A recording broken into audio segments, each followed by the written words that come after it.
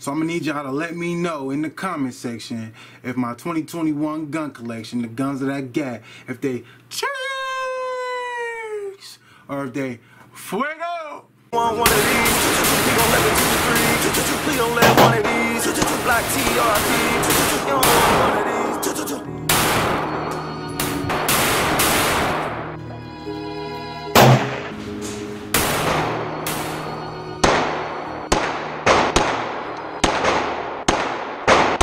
Before we get into this gun collection video, every gun that you see today has been safety checked. Alright, gotta put that out there. Let's get into it. So the first gun that we got is the Shield M&P 9, and I got this off of a family member who couldn't have guns anymore, so I bought this off of them.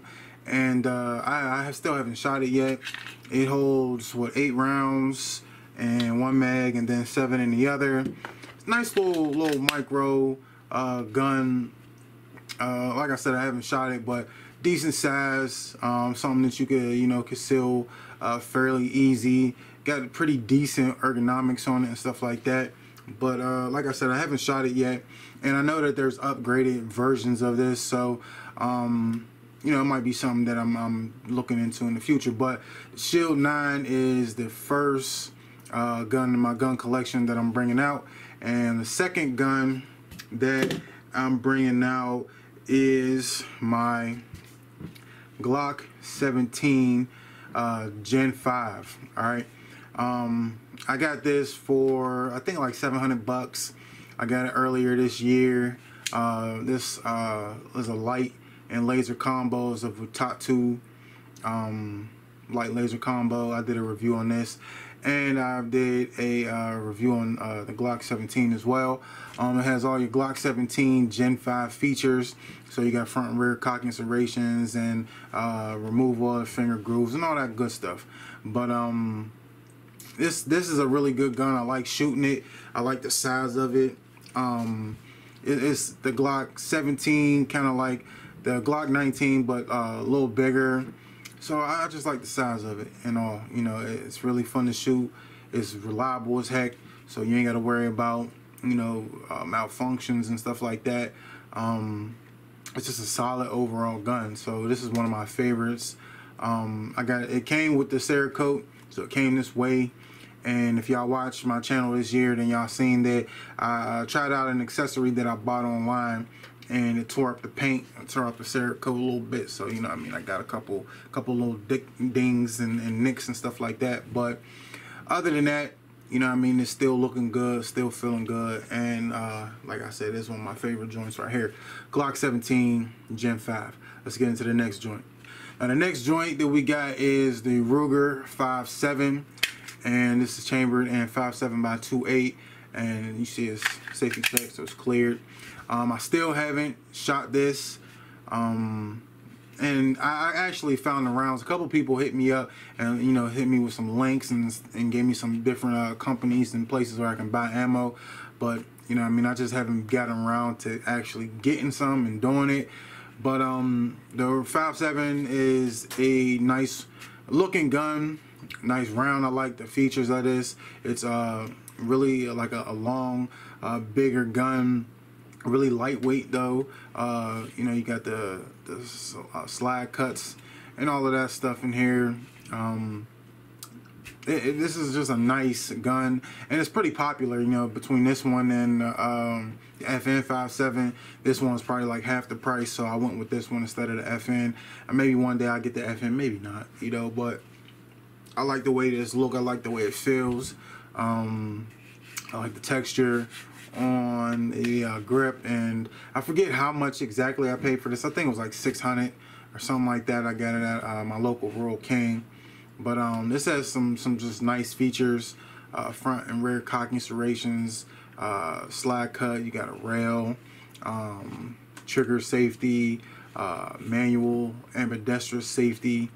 It's just a nice, gun with tons of features and stuff like that. So, all right, so I forgot to mention that these guns are not going in any particular order. So it's not like I got these in any order that I'm going in. I'm just, randomly selecting which gun that I want to bring up. So the next gun is the Landor's Arms bullpup. I believe it's a BP BP02 or BP2. I forget what the actual name of it is, something like that. But I did a it's the BPX 902 Gen 2. I couldn't remember the name of it, but yeah, I did that. I got this as an anniversary present. My wife got it for me. It's a bullpup shotgun. It came with two 5-round magazines and a 2-round magazine.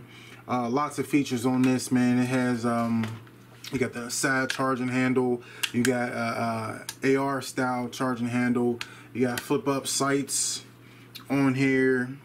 You got a vertical forward grip, hand stop. This thing is a monster. Like, I recently took this to the range, and I'm working on that video now to get y'all that full review coming out pretty soon. But this thing is a monster, and I love it. I definitely recommend at least having one bullpup in your collection. Like, this thing it just bucks. And I'm still in the breaking in process with this, because they recommend that you put 50 to at least 100 rounds of heavy loads through this, so you can get through the breaking in process. So I'm still actually in the breaking in process technically, because I don't think I put that many rounds through it. Maybe like 50. I might have got to 50. Maybe not. Maybe I might not have. But I got it written down, the actual number of shots, but rounds. But this is a really fun gun to shoot. I definitely had a lot of fun shooting this. But let's get into the next gun that I got this year. And the next gun that I got this year was the FN 509 Tactical. And this gun was a gun that wasn't even on my radar. I believe I paid like $900, maybe $1,000 for this. I just liked a lot of the features on it. I like the texture on the grip. I like the 20-round capacity. I like the threaded barrel. I like the front and rear cocking serrations. The only thing that I could say I didn't like on this was the trigger, and I'm still not a fan of the trigger. So it's definitely something that I'm looking to replace, possibly in the future. But I put an O-Light on here, the PL Pro Valkyrie, and I got the a Leupold, I don't know what model this is, Delta Point Pro, I believe, Leupold Delta Point Pro on there. And I mean, this gun bangs. Like, the ergonomics on it is sweet. It looks good, you know what I mean? This is a beautiful looking firearm right here. Never had a function or any problems with it mechanically. It just feels real good, looks real good, shoots real good, you know. So overall, this is just a solid gun. This is my only FN. You know, I like FN because they make the Scar, but this is the only FN that I have right now. But there is I do want the FNX 45. I do want that, because that's just a crazy gun. But that's something that I want.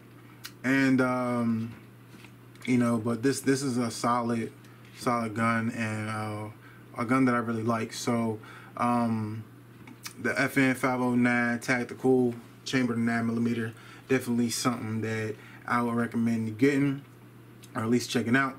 But let's get into the last gun that I got in my gun collection that I purchased in 2021. Alright, gun family, so this is the last gun that I got this year that I made a purchase of. Well, not the last gun, but this is the last one on my collection list. And this is the CZ Scorpion Evo 3S1, and this is a 9mm carbine. Lot of people did reviews on this. I heard a lot of good about it. Some people called it one of the best pistol caliber carbines. Some people called it, you know, one of the worst. So I did a review on this, so definitely check that out. I love this gun. I put a few things out there about it, basically like buying it and keeping it stock, or doing upgrades. I did a lot of upgrades on it. I got the Sig Sauer Romeo 5 on there. I changed out the trigger and put a Theta Forward trigger in there. I got the duckbill mag release on there. I put the SB Tactical folding brace. I put these rail covers on, and I also put on a extended red charging handle.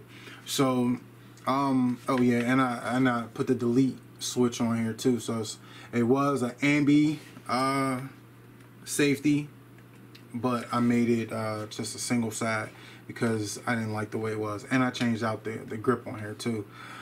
So I did a lot of upgrades on this, and the upgrades almost cost me as much as the gun itself. I think I spent like $600, maybe $700 in upgrades, and that's why I say that this is the only PCC that I have too. But I can't say that I recommend it to everybody, because I think in its standard configuration I don't really recommend it. You know what I mean? Because it's a nice gun, it's solid, it's gonna shoot and everything, but I think without the upgrades that I put on here, I wouldn't like it as much. And I put that in my review and everything, so you would already know that. But I like this. It's just a solid gun to shoot, really fun. Definitely something that you could take on a range trip, throw in a bag, especially with this folding brace on there. Throw it in a bag, and you know what I mean, just take it wherever. So this is one of my favorite guns though. I really like this gun. So if you haven't shot a Scorpion, I would say try it out, you know. But if you're not going to put the money into it to upgrade it, or you can't, then you might not have the experience that I had. But like I said, I like it. It's a fun gun. But that's my 2021 gun collection. That's the 6 guns that I got this year. So I'm at a gun every 2-month average, and next year I hope to double that and get 1 gun every month, so I get out, you know, with 12 guns at the end of 2022. But like I said, hopefully y'all enjoyed this video. Y'all got any questions about any guns or anything like that, then let me know. And we out to the next one, gun family. Stay blessed, stay strapped. You don't want one of these, black TRP. You don't want one of these, you gon' let the 2-3. You gon' let one of these, black TRP. You don't want one of these, he gon' let the 2-3. Please don't let one of these, black TRP. You don't want one.